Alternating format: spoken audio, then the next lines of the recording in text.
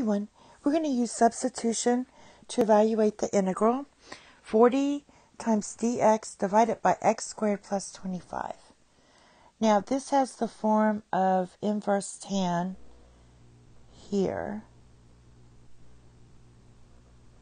So we're going to make it look like that. And to do that, I can let u equal x divided by 5. In that way, 5u is going to equal x when you cross multiply. And therefore, because we have this x squared, we're trying to solve for x.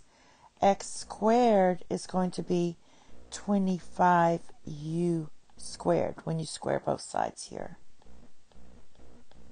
All right, and then our du, our derivative is just going to be 1/5 dx, or our dx is going to equal 5 du.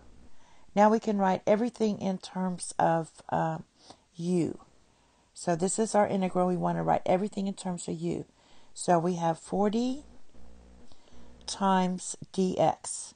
Well, dx is 5 du. All right. Then you have your x squared. We know our x squared is 25u squared. And then we still have our 25 here. Okay, let's simplify this further. I can write this as 200 du divided by, I can factor out a 25. This will be a u squared plus 1.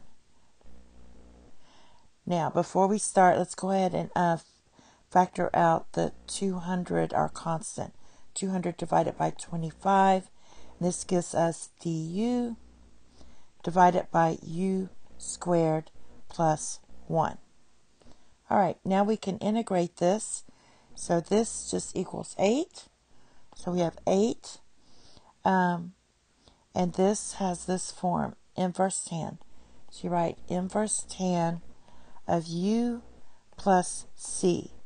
And then all you have to do from here is substitute back in your u.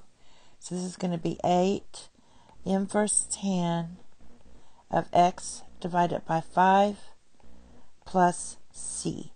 And this will be your final answer. Thank you. Have a nice day. Bye-bye.